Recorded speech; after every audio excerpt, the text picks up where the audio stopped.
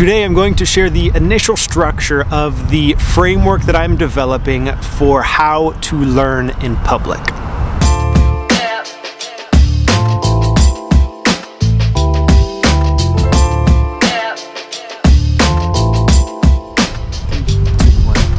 It is a sunny but cold Tuesday afternoon in November here in Portland, Oregon, and to set the stage for today's video, I want to first try to describe as succinctly as I can what this project, Learn in Public, is all about.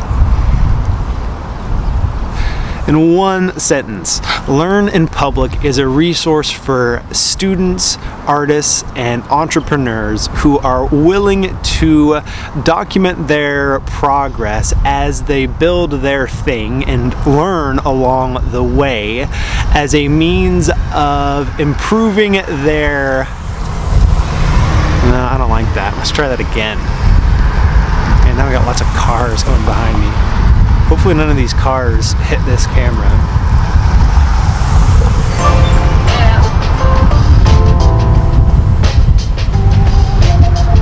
So there is some type of products company that is behind the camera right now, and apparently everyone leaves right at 4.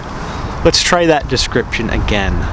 Learn in Public is a resource for students, artists, and entrepreneurs who are willing to document their progress as they learn new things while building their thing.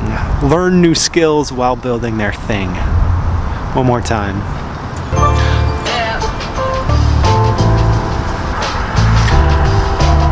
Learn in Public is a resource for students, artists, and entrepreneurs who are willing to document their progress online as they learn new skills and do things with those skills.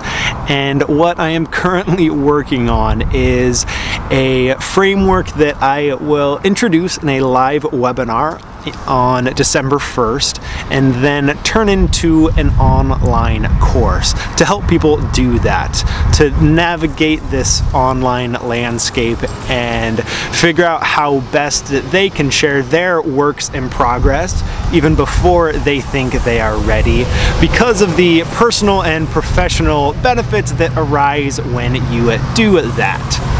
So I spent last night working on the initial structure of what that framework would be, getting a lot of ideas out on note cards, and I came to this 3-part framework that might, these three parts that might provide the right containers for everything else that is to come. So I thought I would use today's video to share those 3 parts if I'm not distracted by all of the cars and people that are moving behind this camera.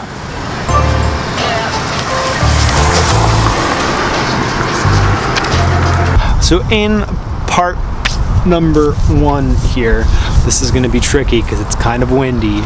In part number 1, the goal is to set the stage by defining the world that we live in, by coming to a common understanding of what the internet looks like right now, what the global economy looks like right now, so that we understand the space that we have to play with, the current conditions and the opportunities that are out there because of the current infrastructure and the way social dynamics are evolving, and what that might look like as it continues to evolve in the future, and how you might be able to tap into that environment while you are learning your skills and sharing them. So the first piece is to kind of lay that out as I see it, as best as I can, as a framework or as a baseline understanding for what is coming next. Part 2 of this framework is about developing your own Learn in Public strategy.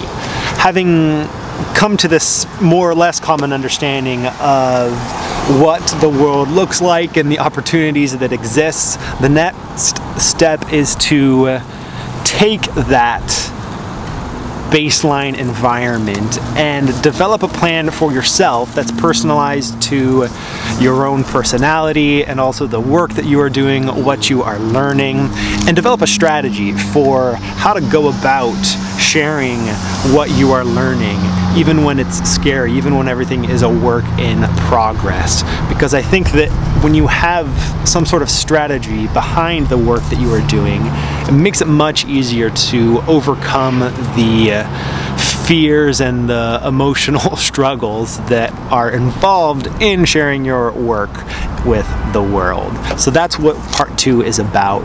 Tailored strategy for how you will learn in public. That's what you'll develop in part 2.